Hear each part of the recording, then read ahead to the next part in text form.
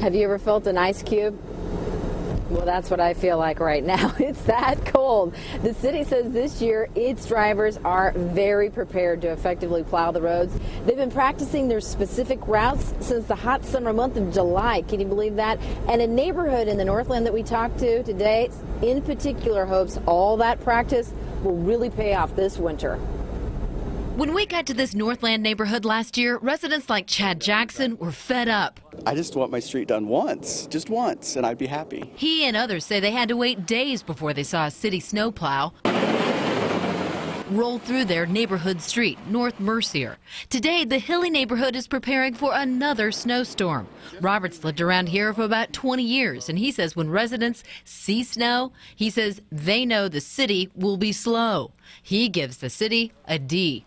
Because, you know, we don't get the same, we don't get the quality of service that you get south of the river. Our streets look like they're just hit last, maybe. The city says last year, though, it was hard to keep up because Kansas City was walloped with 2 big storms in just a matter of days.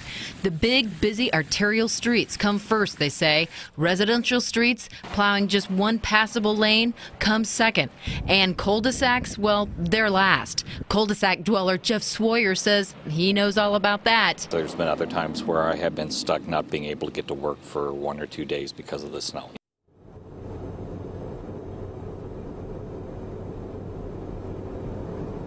Now, the city says that they are very prepared this year, and they feel like they do better and better. In fact, this year they have 37,000 tons of salt. That's pretty unbelievable. I mean, so they said that they have a surplus of that, plus all that practicing really will pay off. The city also says that they have a few obstacles that other cities don't. 6,500 lane miles to plow, more than most cities, and that's like plowing a 2-lane road from Boston to San Diego. So the Northland neighborhood that we talked to today says they will be watching and hoping the plowing will be a little bit better come this winter in the next few hours.